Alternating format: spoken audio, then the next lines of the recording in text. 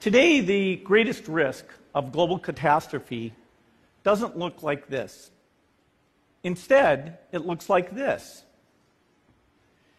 If anything kills over 10 million people in the next few decades, it's most likely to be a highly infectious virus rather than a war. Not missiles, but microbes.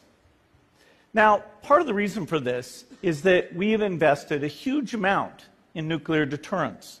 But we've actually invested very little in a system to stop an epidemic. We're not ready for the next epidemic. You can have a virus where people feel well enough while they're infectious that they get on a plane or they go to a market. The source of the virus could be a natural epidemic like Ebola, or it could be bioterrorism. And so there are things that would literally make things 1,000 times worse. In fact, let's look at a model of a virus spread through the air like the Spanish flu back in 1918. So here's what would happen. It would spread throughout the world very, very quickly. And you can see there's over 30 million people die from that epidemic. So this is a serious problem. We should be concerned. But in fact, we can build a really good response system. We have the benefits of all the science and technology that we talk about here. We've got cell phones to get information from the public and get information out to them. We have satellite maps where we can see where people are and where they're moving. We have advances in biology that should dramatically change the turnaround time to look at a pathogen and be able to make drugs and vaccines that fit for that pathogen. So we can have tools, but those tools need to be put into an overall global health system, and we need preparedness. The best lessons, I think, on how to get prepared are, again, what we do for war. For soldiers, we have full-time waiting to go. We have reserves that can scale us up to large numbers. NATO has a mobile unit that can deploy very rapidly.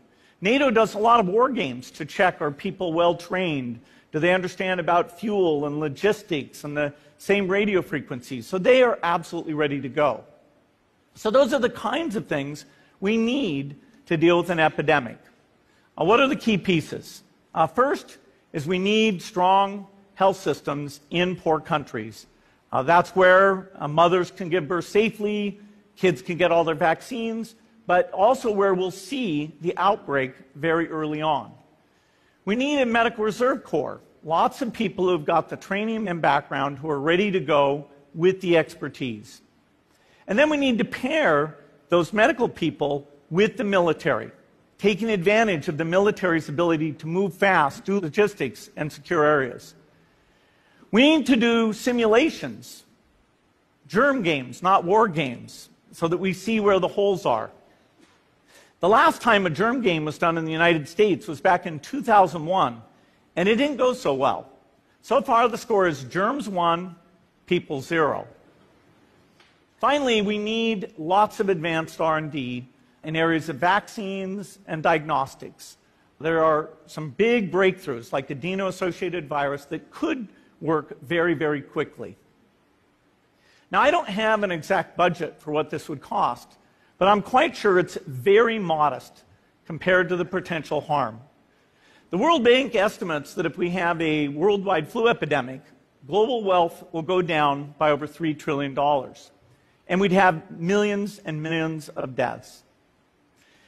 These investments offer significant benefits beyond just being ready for the epidemic.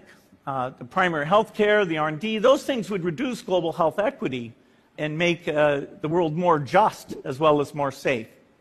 So I think this should absolutely be a priority. There's no need to panic. We don't have to hoard cans of spaghetti or go down into the basement. But we need to get going because time is not on our side. In fact, if there's one positive thing that can come out of the Ebola epidemic, it's that it can serve as an early warning, a wake-up call to get ready. If we start now, we can be ready for the next epidemic.